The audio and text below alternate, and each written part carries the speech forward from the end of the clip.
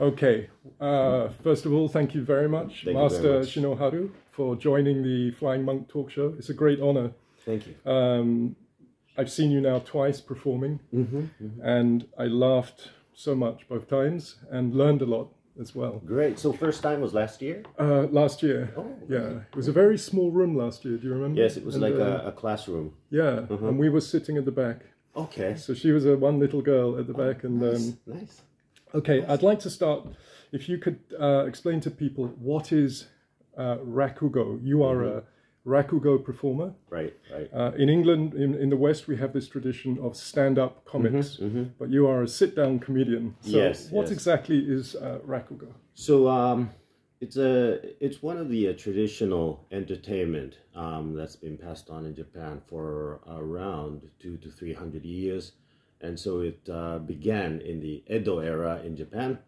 And it's a combination of acting and storytelling. So it's not like stand-up comedy where the comedian narrates the situation and performs as that person on the stage.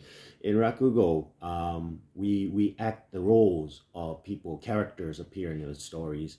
And by doing that, we make the scenes alive in front of the audience, so they can experience the story as they are actually seeing it.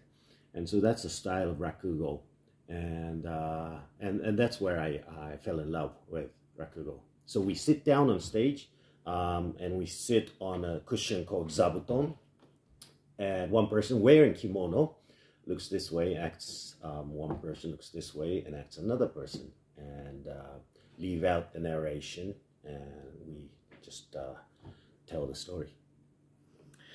What was your first time that you saw your teacher, who you became a disciple of?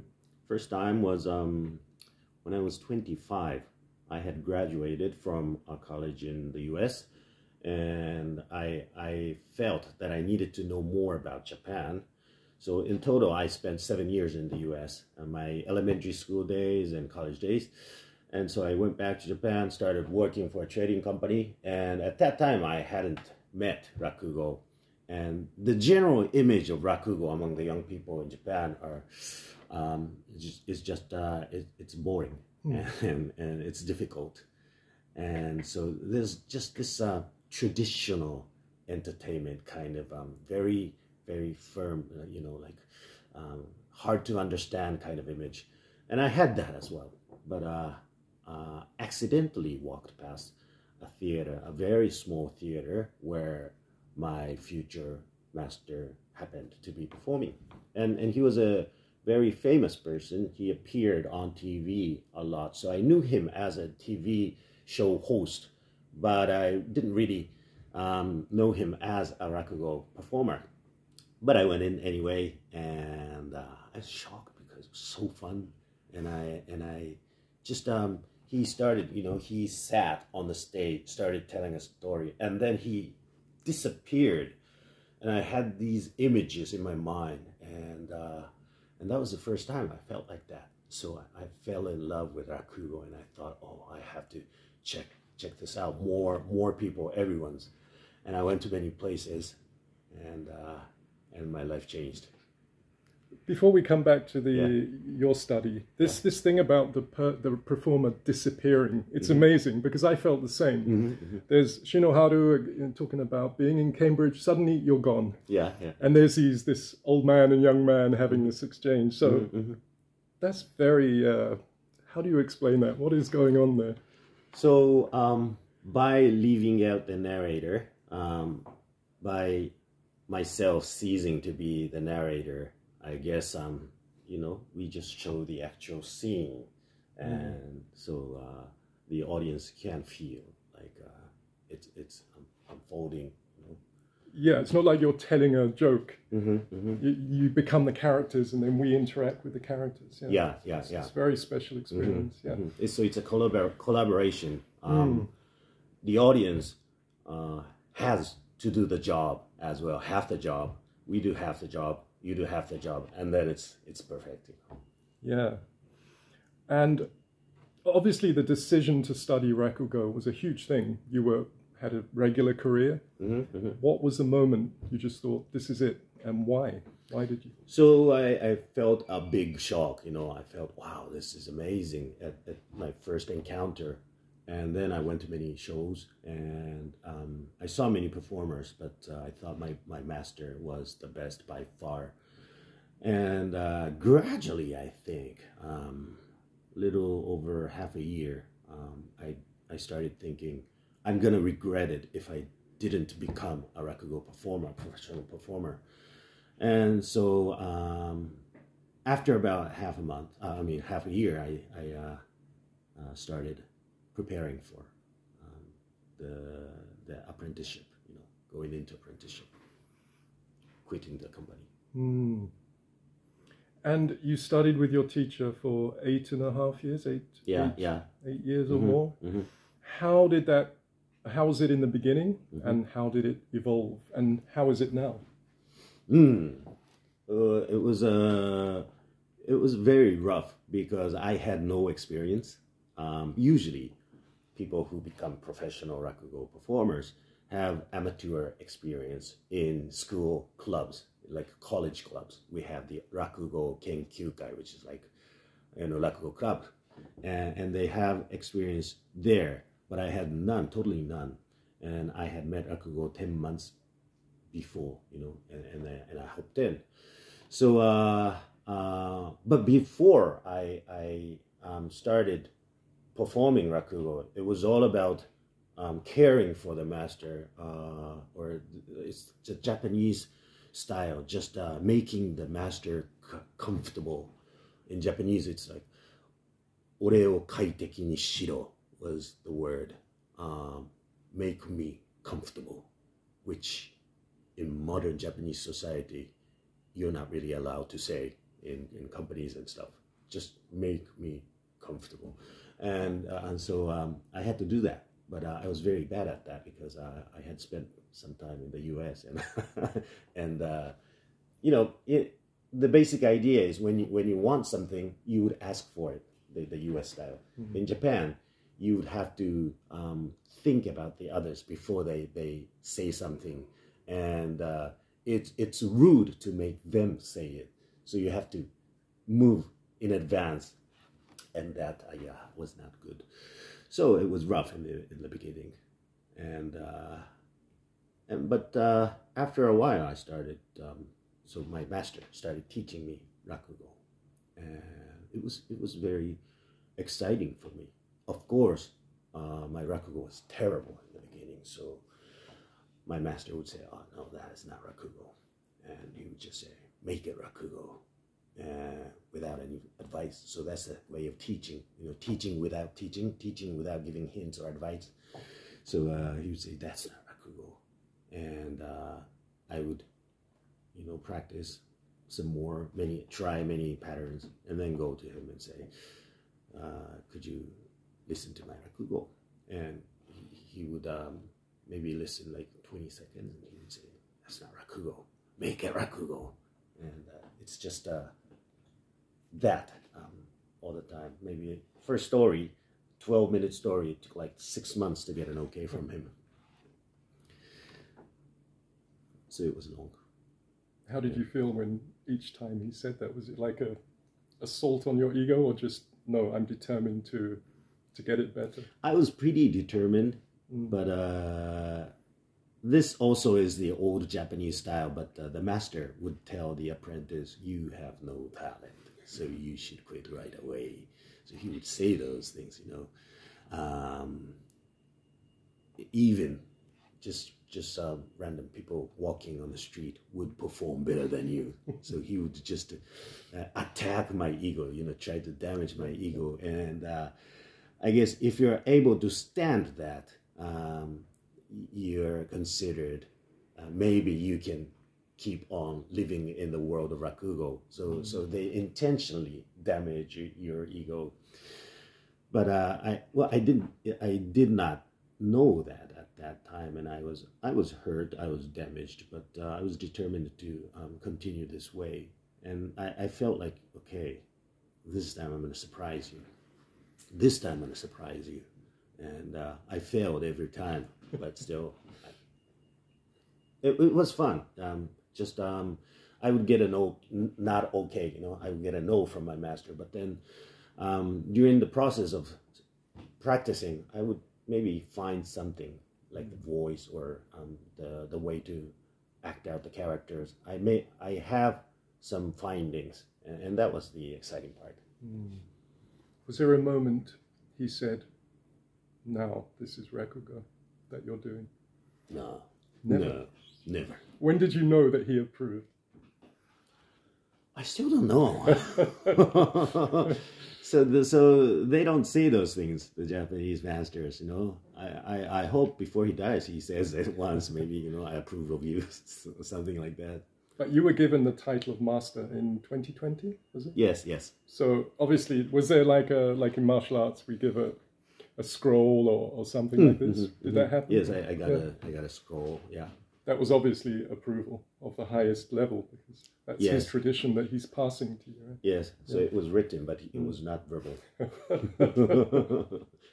the person who speaks so much on stage. Right. Yes, but between the master and apprentice, there are no words. It's an unspoken thing. Very interesting. Yeah.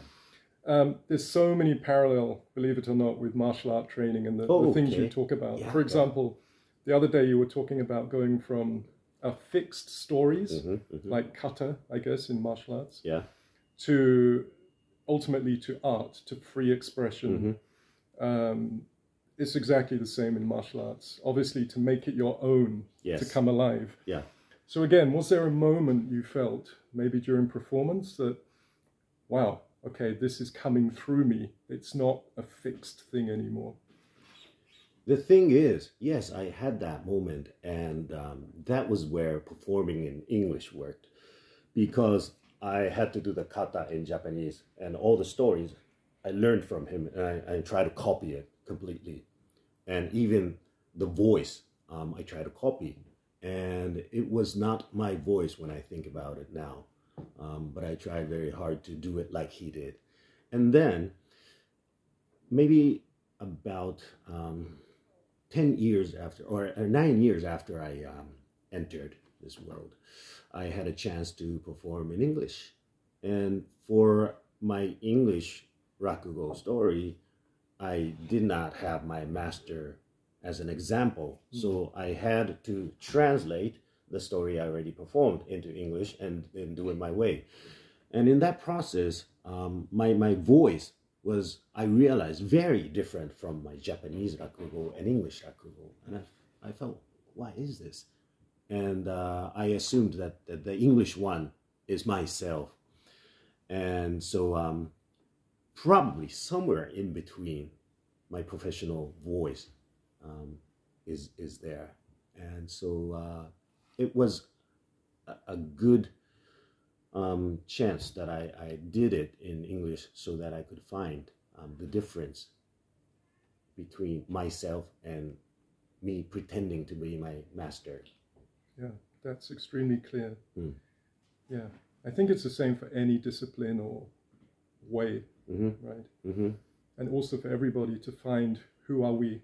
Yes. Not just mimicking or being conditioned by our parents or peers, but it's very, like, I can see, like I'm talking to you now as a person. Yeah.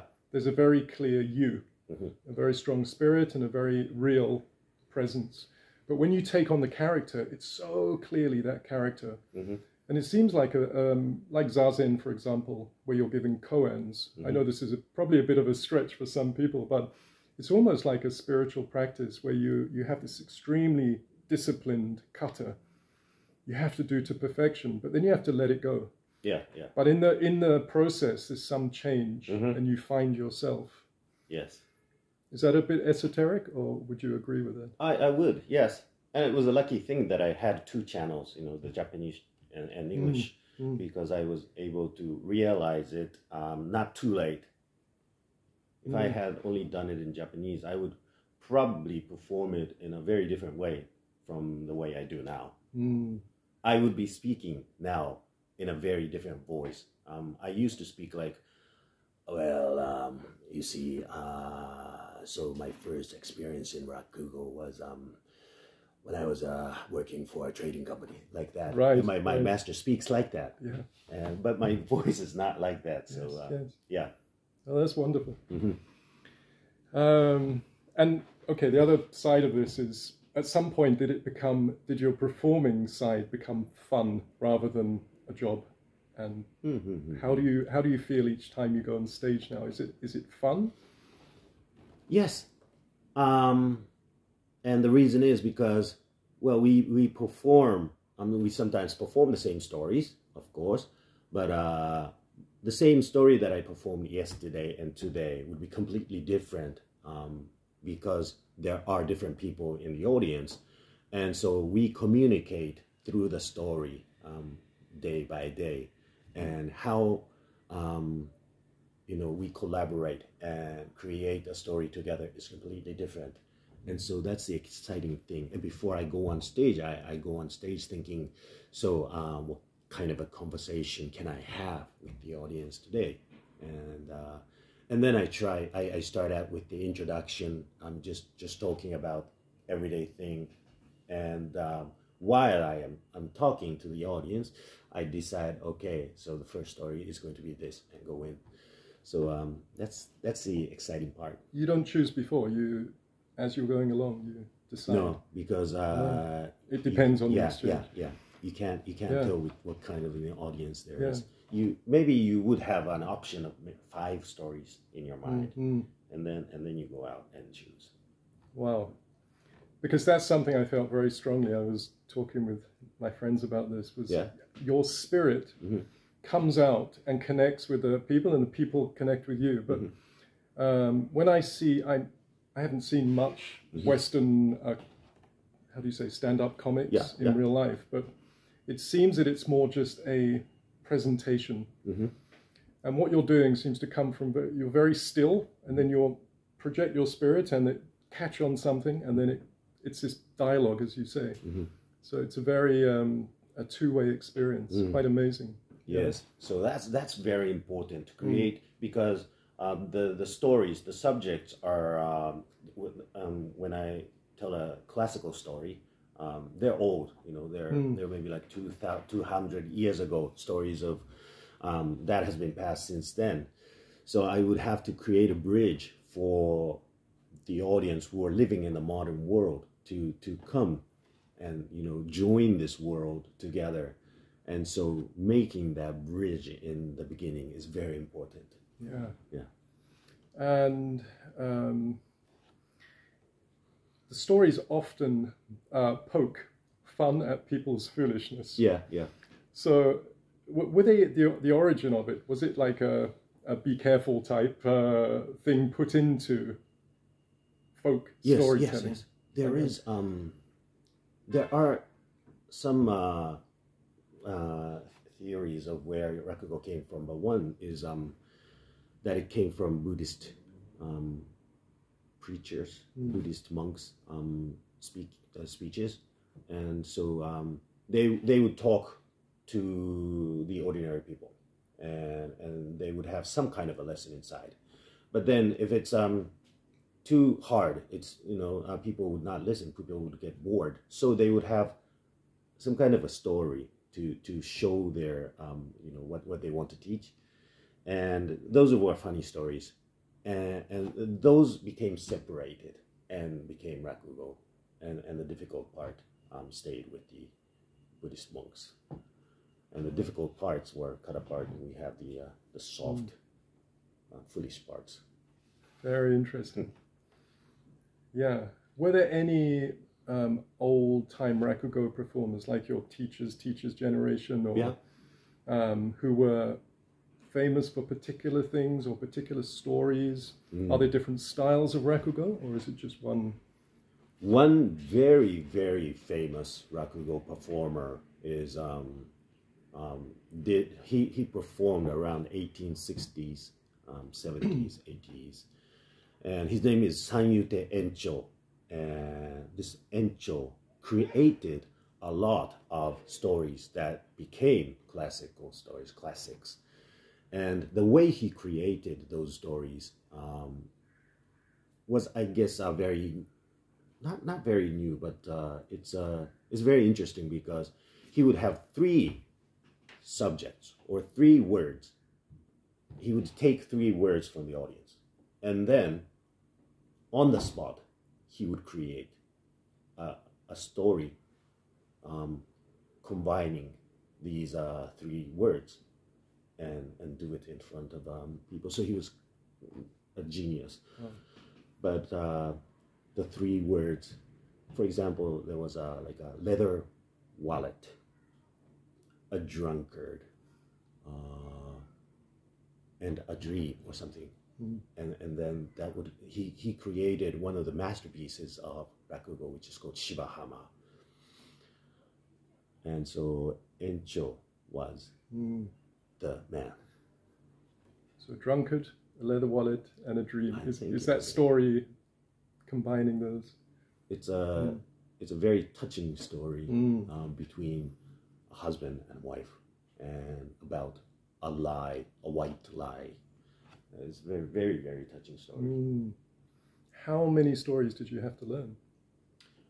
To become a master class, which is called Shinuji in Japanese, I had to have a repertoire of 100 classical stories and some original stories of my own. So I create some original stories. I've created maybe 40 of my stories. Are they all set in modern times or ancient? Mostly, but some I created original classic setting stories. Did your teacher give you specific guidance on how this thing about projecting your voice and your spirit and the actual techniques, did you get specific guidance, or you literally just watched? Literally just watched. No guidance in specific technique? Yes, because I feel that it is very difficult to teach with words, the core technique, and you can only get it by watching the person, the master, and seeing and like analyzing in within yourself how he counteracts with the audience and how he's able to make that world. And maybe it would be easy. He could simplify some things and teach me, but that would not be enough, and many parts would be lost in that process of simplification. It's exactly like martial art. Yeah. Study with the teacher. Yeah. That's great. This is a practical question, but Japanese sit in seiza a lot. Was you raised sitting a lot in seiza, and was that a difficult thing that you, obviously in performance you sit a long time? Yeah. Was that something you had to relearn, or it was easy? Well, I did it daily, I guess, when I was a kid, and so it was nothing special. But to sit on stage for an hour in that position is quite torturous. Yeah. Even now. Oh, really? Yeah. And you're very still. It's like almost zazen, and then you come to life. And Yes. Yeah. We're told not to move that much, so keep our movements minimal. Yeah. And you have this fan, right? That becomes everything. Yes. Yeah. Was that from the beginning of Rakugo? They just, we're just going to have the us and the fan and... Yes, I guess so. And I happen to have it here. And I have a very, very it's an interesting thing, because we usually have a fan and tenugui, which is a hand towel. So these are the only 2 props that we're allowed to carry. And using these things like, smoking, or chopsticks, or like rowing a boat. Wow. Like this. So many actions using the sword. So many actions using these tools. And I guess not limiting the tools, the props to two is just for the purpose of maximizing the imagination of the audience. Yeah. What I found interesting was that I got a present from my English. I did a show at Cambridge, and with the students, gave me the tea towel, and it's the same, same with Senoguri. So maybe I can use this on my stage. We were talking about traditional culture. Yeah. This is probably something that you could say when people go on holiday in England. Yeah. They get a tea towel from that place with a, with the little drawings of the seaside town or something. Yeah. Oh, this is a Cambridge one. So I guess see King's College. King's College is on there. Yeah. Cambridge. Yeah. So maybe you'll use this one day in your show. I probably will. And completely different subject. Yeah. Is there any Western comedy that you like, or do you just tend to focus on Japanese? Oh yeah, I like. For example, I like Trevor Noah, stand-up comedian. Yep. And what I feel was interesting is that he uses a lot of a similar technique in his routines, and he does a routine where he leaves the narration out, and then he acts out the characters that appear they're mostly real life, but he does react the situations that he had or conversations he had without saying, and then I said that, and then he said that. He would leave that out, right? And just like Rakugo, like that, and it's very powerful. In those moments, he gets the most laughs. So I guess this technique is something very useful in comedy, I guess. What about old-time Western comics that you may have seen on TV, or anybody stands out for you? Here, maybe not here, but Dave Allen was a person I saw, because he would sit on stage, right? Yeah. Just sit on a chair and talk. And then he would have some moments like Rakugo as well. He would be sitting there and then acting the conversations. Yes. So him, I felt a similarity as well. I sort of look for the same kind of technique, I guess, when I see stand-up comic. And what about the condition of Rakugo in Japan now? Is it flourishing? Is it dying out? How is it? It's not really flourishing, but it's not dying as well. And it's faring well among the traditional entertainment. And I think one of the reasons is because in Rakugo, for example, in Kabuki, or in maybe Kyogen or Bunraku there, you have to come from a certain family to rise up to the top. That's very important, to begin very early in childhood. But in Rakugo, that's not the case. You can be an outsider, and if you have talent, or if you put effort, and the audience likes you, then you can rise to the top. And so it's a bit different from other traditional entertainment in that sense. And also, I guess we're changing little by little to fit the modern audience. So the classical stories have survived 200 or 300 years, but the reason is because they have been changing through the process. And so if we look back, we say Rakugo is traditional, but during those times, they were just live shows, present day live shows all the way.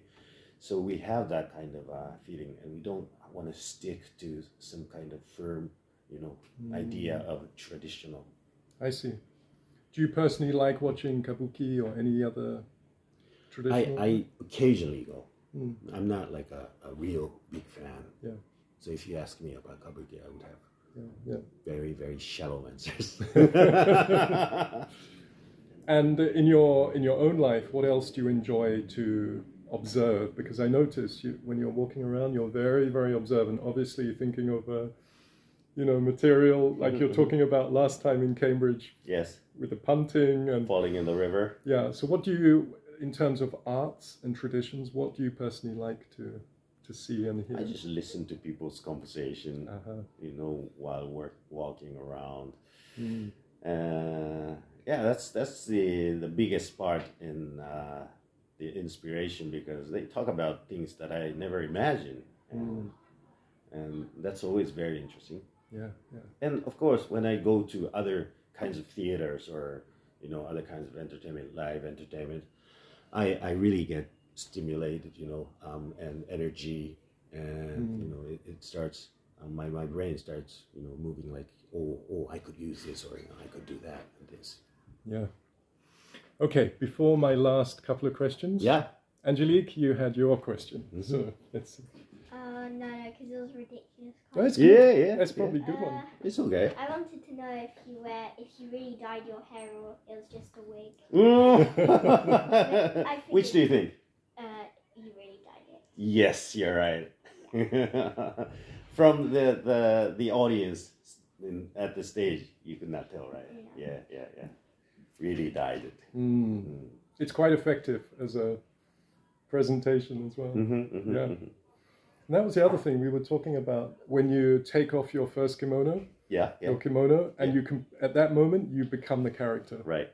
That's very effective. So that's like a formal coat. It's called haori.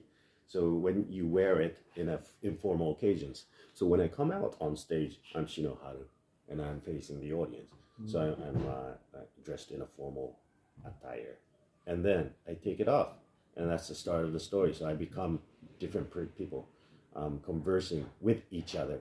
So there's a line of the sense I put it like this in front of my zabuton, and it's a sign of I will be doing my show or here, from here and to you. But then, of course, we don't want that line to divide the air atmosphere. So it sort of exists and it does not exist. But that's a sign of me becoming not me. Yeah. Okay, 2 more questions. Yeah. So the second to last one is, could you, for us, the Flying Monk viewers and all of us here, could you do a very short Raguko story just to show the essence? We have 10 or 12 minutes left, so even a few minutes, a short one, or... Okay. Okay, so this is a very 2-3 minutes long. It's a story about a boy with a very long name. Okay, his parents, Mr. and Mrs. Sugita, gave birth to a boy. And since he was their first child, they wanted to give him a good name. So they went around collecting good names. And when they had collected all the names, they could not choose one. So they decided to put all the names together. And the first name was called Jugemu, which means everlasting happiness. And so therefore the boy's name became Jugemu, Goko no surikire, kaijari suigyo no suigyo matsu, unrai matsu, furai matsu, kuneru tokoro ni sumu tokoro, yabura koji no bura koji, paipo no shuringan, shuringan no gurindai no pompoko pi no pompoko na no chokyume no chosuke. So that was his name. And since the name was very good, he grew up to be a healthy schoolboy. And every morning, his friend Kinta would come to pick him up saying, "Good morning! Jugemu, goko no surikire, kaijari suigyo no suigyo matsu, unrai matsu, furai matsu, kuneru tokoro ni sumu tokoro, yabura koji no bura koji, paipo no shuringan no gurindai no pompoko pi no pompoko na no chokyume no chosuke. Let's go to school." Oh, Kinta, thank you very much for coming. Well, you see, our jugemu, goko no surikire, kaijari sugyo no sugyo, matsu, unrai matsu, furai matsu, kuneru tokoro ni sumu tokoro, yabura koji no bura koji, paipo, paipo no shuringan, no gurindai no pompoko pi no pompoko kana no chokyume no chosuke. He's still sleeping. Let me wake him up, okay? Hey, jugemu, goko no surikire, kaijari sugyo no sugyo, matsu, unrai matsu, furai matsu, kuneru tokoro ni sumu tokoro, yabura koji no bura koji, paipo no shuringan no gurindai no pompoko pi no pompoko kana no chokyume no chosuke. Why don't you wake up? Kinta's coming to pick you up. Hey, jugemu, goko no surikire. Hey, Mrs. Sugita, I have to go to school because school will be over. So every morning it was a trouble like that. And sometimes the boys would get in a fight. And Kinta would be hit on his head. And he would have a bump on his head. And he would come crying to Mrs. Sugita's place saying, Mrs. Sugita, jugemu, goko no surikire, kaijari sugyo no sugyo, matsu, furai matsu, kuneru tokoro ni sumu tokoro, yabura koji no bura koji, paipo no shuringan no gurindai no pompoko pi no pompoko na no chokyume no chosuke. Hit me in the head and made a bump. Oh, what a bad boy. Saw you saying that jugemu, goko no surikire, kaijari sugyo no sugyo, matsu, unrai matsu, furai matsu, kuneru tokoro ni sumu tokoro, yabura koji no bura koji, paipo no shuringan no gurindai no pompoko pi no pompoko na no chokyume no chosuke. Hit you in the head and made a bump. What a bad boy. Honey, did you hear that? Awa jugemu, goko no surikire, kaijari sugyo no sugyo, matsu, unrai matsu, furai matsu, kuneru tokoro ni sumu tokoro, yabura koji no bura koji, paipo no shuringan no gurindai no pompoko na no chokyume no chosuke. Hit Kinta in his head and made a bump. What? So you saying that jugemu, goko no surikire, kaijari sugyo no sugyo, matsu, unrai matsu, furai matsu, kuneru tokoro ni sumu tokoro, yabura koji no bura koji, paipo no shuringan no gurindai no pompoko na no chokyume no chosuke. Hit Kinta in his head and made a bump. What a bad boy. Hey, Kinta, come here, show me your head, huh? Show me your head. Where's the bump, huh?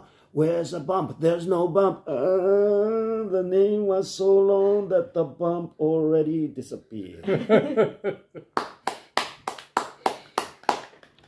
Thank you. Oh, I was hoping my battery wouldn't run out. Yeah.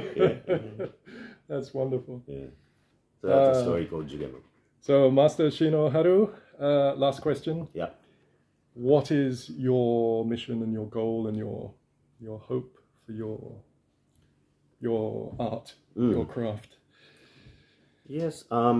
So performing in English is one thing. Like I said, something that made me realize where I am in the process of training, and so I would like to continue doing this, and because I feel that there's something universal inside Rakugo that people can connect to worldwide. It's about foolish things we do, and but you can't deny that. I mean, people do foolish things, and when you think about it, and when you approach it in the Rakugo style and say, but that makes people charming, that makes it attractive, then a world would be a better place, a nicer place to live. So I want to spread it and perform it all over the world, I guess. Yeah. That's wonderful. Thank you very much. Thank you. Thank you. Thank you.